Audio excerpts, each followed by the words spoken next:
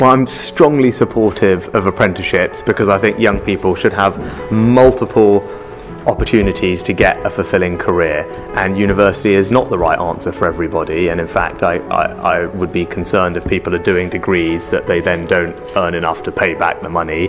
That doesn't work for anybody. It doesn't work for them, doesn't work for the taxpayer. So what I'd rather do is have lots of high quality options for people to choose from. Apprenticeships are something I've championed for a long time.